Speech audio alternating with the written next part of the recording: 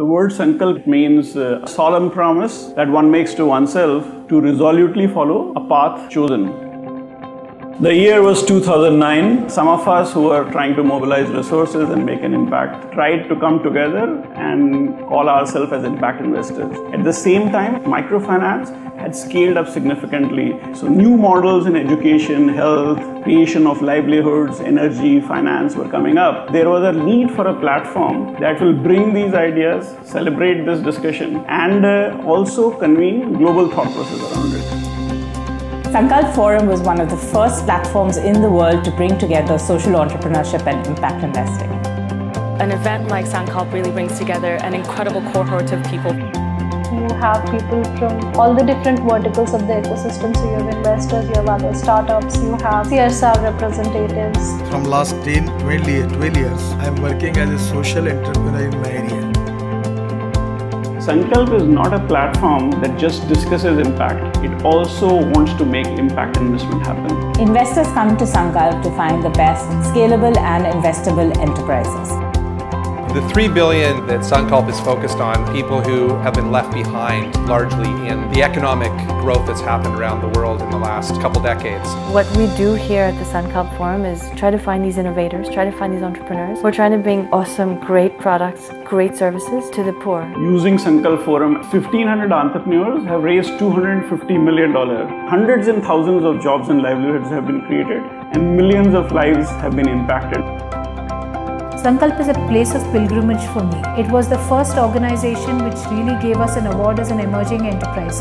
It believed that LabourNet can be an enterprise which will grow. Sankalp was the first ever award that actually validated us as an investable venture in particular. We've had the opportunity now to have our first investor-facing conversations. It has also allowed us to really think a little bit more clearly about our business model.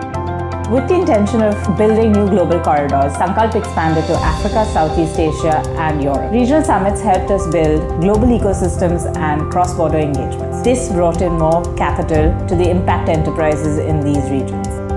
What you guys have started has been a life changer. You've changed lives across this country, this region, and are continuing to do it because you recognize it. And when you landed in Nairobi, you knew that this was the place to be. Building infrastructure for ecosystem development has been one of the key objectives of Sankalp. India Impact Investor Council, IntelliCap Impact Investor Network, PRISM and Startup Wave have been launched at Sankalp.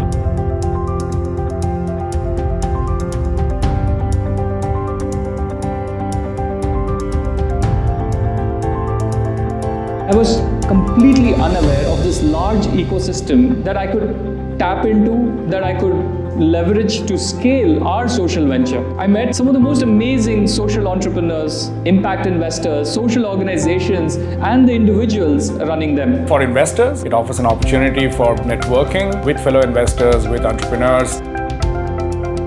The space of impact has actually evolved quite significantly. 193 governments of the world have come together to sign the Sustainable Development Goals, which imagines the world without hunger, without poverty, and without inequity. At Sankalp, we will continue to celebrate the spirit of entrepreneurship that would take the world far more efficiently to these goals by 2030.